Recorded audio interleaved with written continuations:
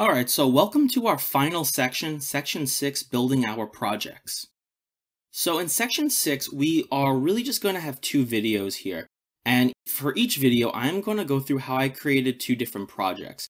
The first project was an AR business card that I made using A-Frame and AR.js. The second project, which I created, was an AR histogram with Augmented.js.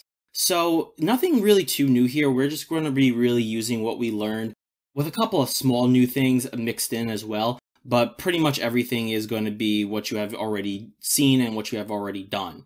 If you would like to, you can go ahead and just start building your own projects before watching these videos. And actually, I would highly recommend that you do that to really test yourself.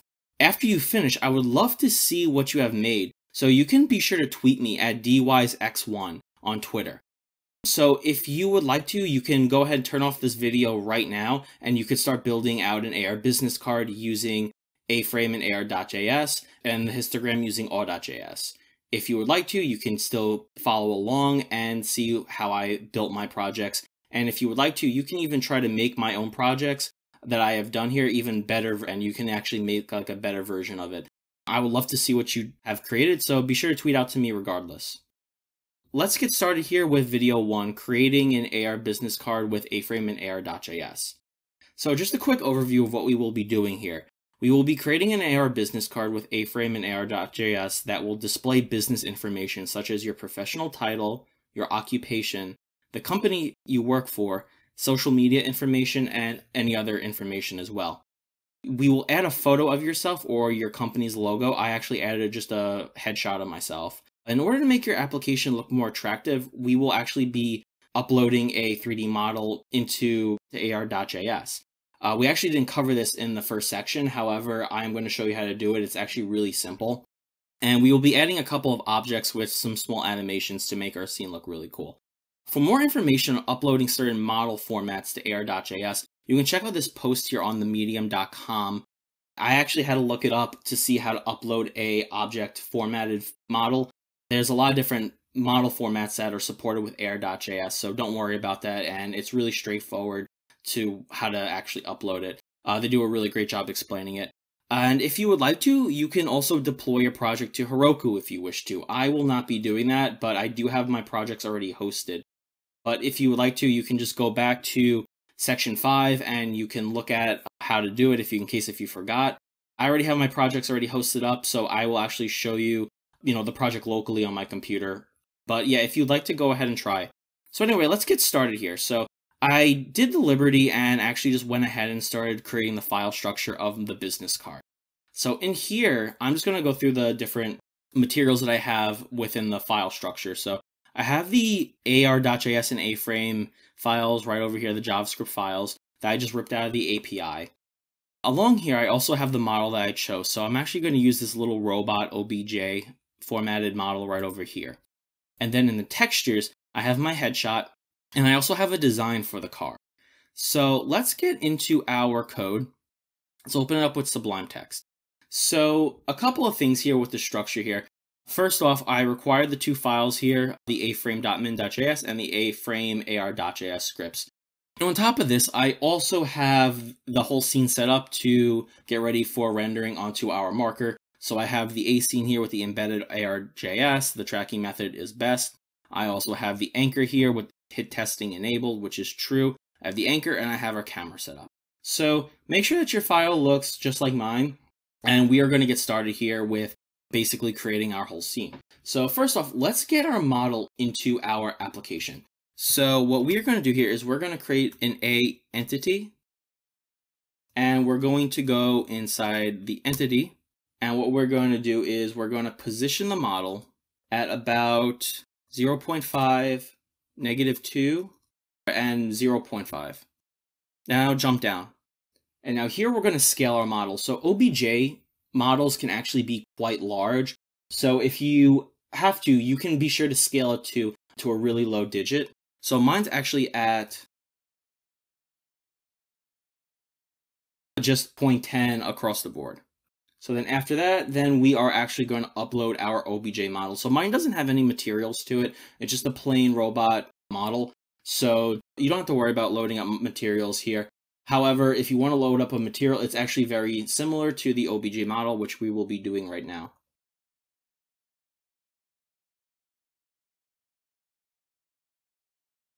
And just like that.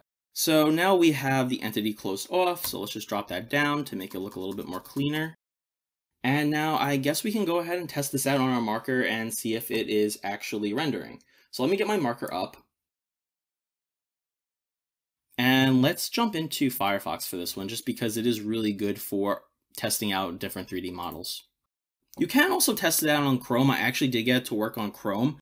However, I do just favor using Firefox for this. And there's our model. Okay, so it's right there. So let's continue on now. So we have something working. Let's go ahead now and create a couple of animations and objects. So what I had in my scene was I actually had a couple of spheres, and these spheres would basically turn different colors over time. So it kind of gave like a cool little effect to the different coloring and like, kind of like flashing lights above the robot. So let's create a couple of spheres here.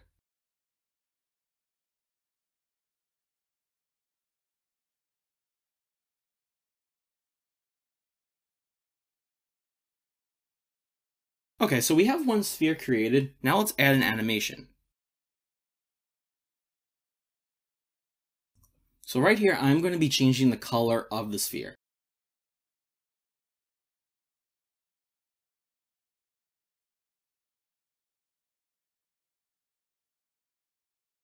And if you may recall, I will be using indefinite right here in order to get this to continue rendering the color animation. So we're basically going to be going from white to green here. And basically this is going to keep going with the cube. So let's head back over to our code and let's just see how this looks. And right now I'm testing it in Chrome, so you can actually see right now the model's not uploading. So this can actually be a bit of a problem for some people. So I'm just going to keep testing in Firefox. For some reason, Firefox just is a lot better with uploading 3D models with JavaScript. And there, so we have our circle right there, and the animation is currently going. There we go. So it's going from white and slowly is changing over to green. Okay, cool. So I kind of like that little effect going on there. So what I'm going to do is I'm going to actually duplicate this a couple of times. So I'm going to create 2 more spheres. And in here, I'm just going to change the color. So we're going to have blue, white to blue. And we're also going to have white to red. And let me just change the positioning here.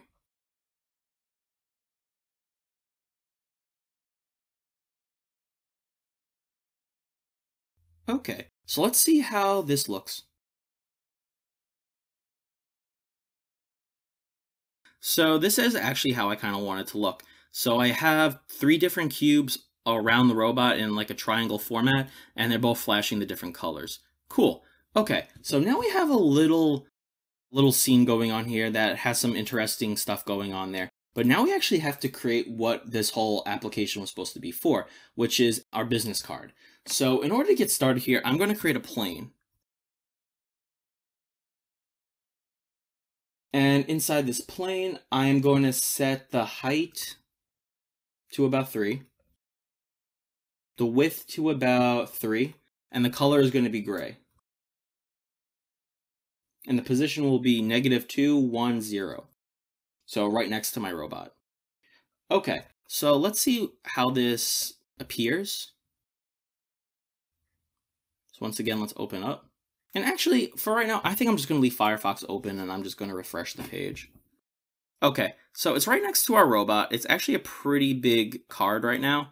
So that's pretty good because we actually wanted to display a good amount of information. But our card looks a little bit plain. So if you may recall, I actually have a texture uploaded right here along with my headshot. So this texture right here, I actually want to apply to my business card. So if you can see, it has like this cool little design to it, kind of metallic looking, maybe like ancient structure looking to it. So let's head back to our code and let's apply this texture to our plane. So we're going to create a source and I'm just going to type in the path. Okay, so let's see how this looks. Okay, I actually really like that design there for the card. So Now let's go on to our next thing, and let's actually add some information to our card. So I want my card to read my name, my position, and then just fake information about me, like where I'm working. I will include some information about me as well, and I will include my actual Twitter handle as well. So let's create an A-text, and in here I'm going to give it the value, and basically the value is going to be a very, very long string. So let me just copy this over and I'll explain it.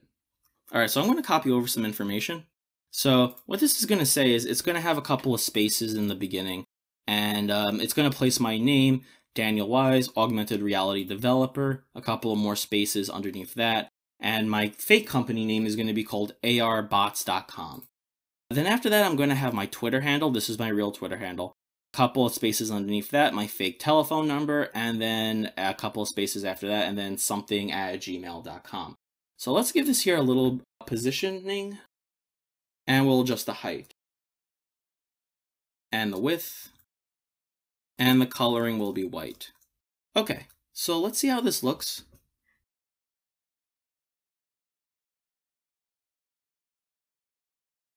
Okay, so it's towards the far left of the card, so you might have to move the marker around a little bit, but you can see my information there just how I wanted it to be. So it has my name, my title, the company that I work for, my phone number, and my social media information. Okay, so really cool. So now the last thing that I want to put on my card is pretty much my headshot photo. So let's create an A image. And in this image, we're just going to require the source. And my headshot was found also in the textures folder. Then after that, we will adjust the width, height, and position.